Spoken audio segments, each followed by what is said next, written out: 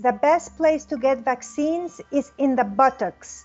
Well, as much as I love the buttocks, I have to say that primarily vaccines can also be received in your arms. Myth 7. It is not necessary to vaccinate babies. It is definitely necessary to vaccinate babies. Vaccines are not tested enough.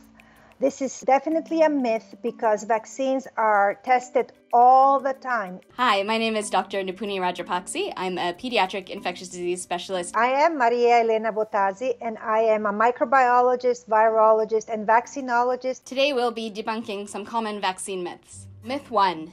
If the disease has been mostly eliminated in my country, I don't need a vaccination. So this is a common question that we get. If we all lived in a bubble and there was no movement of people, this myth might hold true, but we know because of travel and movement of people around the world, even if a vaccine-preventable disease has been eradicated from a certain area, it can easily be reintroduced and you can come in contact with that disease. The only infection that has been eradicated from the entire world is smallpox, and that was largely done through vaccination. We've come close to eradicating other vaccine-preventable diseases like polio, but unfortunately, we have not quite made it there yet. And many of these infections are still present in different parts of the world. Myth number 2, there's no use getting a vaccine that's less than 100% effective.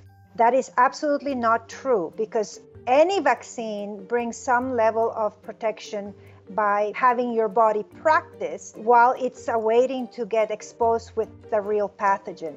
So even if you get exposed and you are partially protected, that will mean that you will be getting a less severe disease. You probably will not need to get hospitalized, and that probably can recover faster. Most of the childhood vaccines are somewhere between 85-95% effective, depending on the exact vaccine and the person that you're giving it to. So how effective a vaccine is depends on both the vaccination itself as well as your own immune system response to it. Myth number 3, vaccines give you the disease that they are meant to prevent.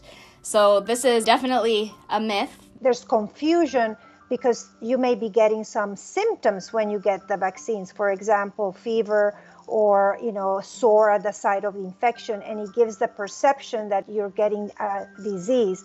But vaccines are not going to give you the disease. The whole reason for vaccination is to expose your immune system to kind of trick it into thinking it has been exposed to the infection so that it has a chance to practice and develop protection. Myth 4, vaccines can cause autism.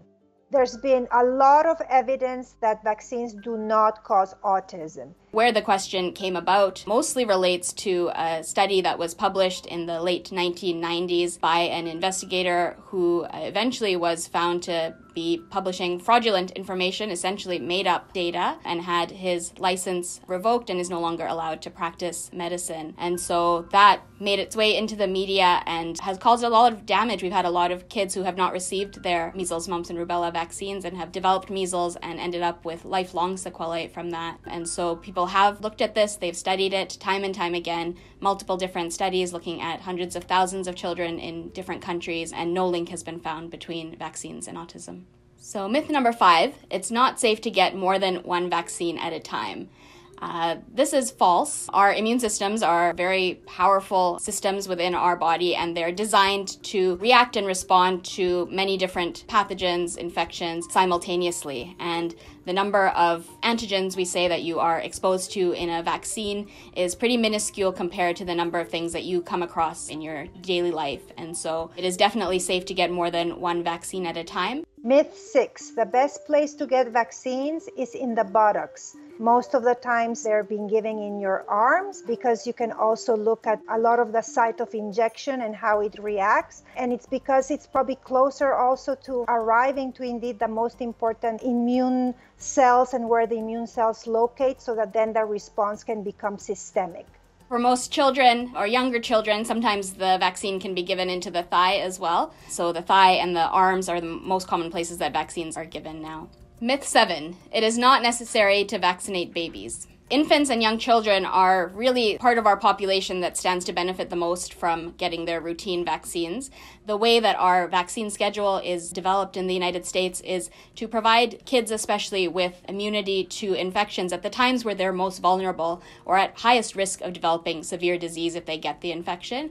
And so that's why in the first year of life we provide many vaccines to kids, because that is the age group where they're at the highest risk if they were to become ill with one of these pathogens. There are many conditions, for example, whooping cough, that we know children under 6 months of age are at the highest risk of needing to be hospitalized or dying if they get the infection. And therefore, it is definitely necessary to vaccinate babies, and it provides them with protection against many serious diseases. Myth number 8, vaccines are not tested enough. This is definitely a myth because vaccines are tested all the time. Yes, I completely agree. Vaccines are amongst the most studied things that we use in medicine, and they're evaluated all the way from the lab until after they're deployed and used in the general population. So vaccines get tested when we're evaluating them in preclinical settings in the laboratory. They are very much evaluated when we're doing experimental trials, phase 1 trials, phase 2 trials, large phase 3 trials, and there's also testing even after their approval. Myth number 9, the effectiveness of vaccinations has never been proven. Vaccines have been, in some situations, effective enough that they have eradicated disease from the planet, and smallpox as the example there, or have allowed us to become very close to eradicating diseases such as polio. These vaccine-preventable diseases are becoming less common as we maintain high levels of vaccination in the general population. When the vaccines are approved and they start being deployed at large scales, more information is gathered to determine the effectiveness of the vaccine. So effectiveness is a result of showing that they work in large numbers of populations. Myth 10, vaccines can contain harmful ingredients.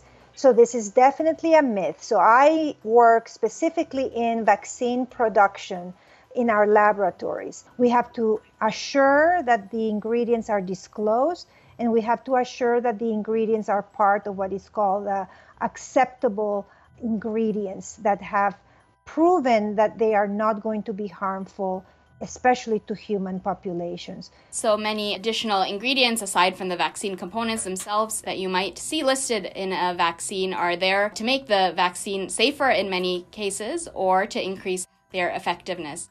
And so you might see something like aluminum added to boost the immune system response. And it's important to realize how tiny the amounts of these things in the vaccine are, and that a child who is breastfed or fed formula ingests much more aluminum in their diet than they would ever get through any vaccination. Myth 11 is better hygiene practices mean you don't need vaccines. It's not going to protect you 100%, but especially pathogens that are transmitted through mosquitoes or any other type of vectors. Hygiene alone is probably not going to prevent you being exposed to potential very, very bad pathogens. Myth 12, doctors only recommend vaccines because that's how they make money. Vaccine companies, in fact, do not even make a lot of money because now this is practically a common good.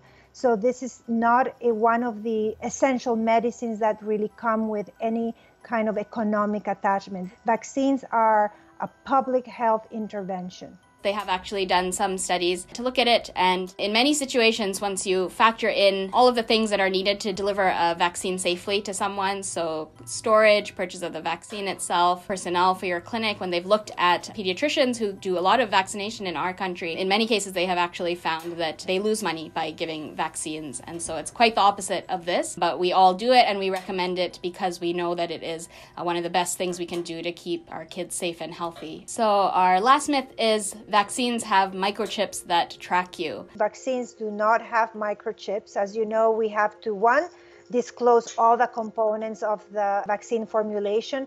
And right now, there are no devices that are approved to be combined with the vaccine formulation. Where people may get confused is sometimes the packaging of a vaccine or a vaccine vial could have information on it that they use to track who got the vaccine so that if there's any issues, they know which patient to contact, or so that that information can go directly into your medical record. But there are no microchips within the vaccines themselves or that are being injected into any patients for tracking. As a vaccine developer, I would add that also if you would like to understand how vaccines have been evaluated during the experimental trials, is that you could go into the Food and Drug Administration site, and that paired with information, of course, that is provided to you by your primary care physician, it's probably the best location where you can look for veridic and trustworthy information.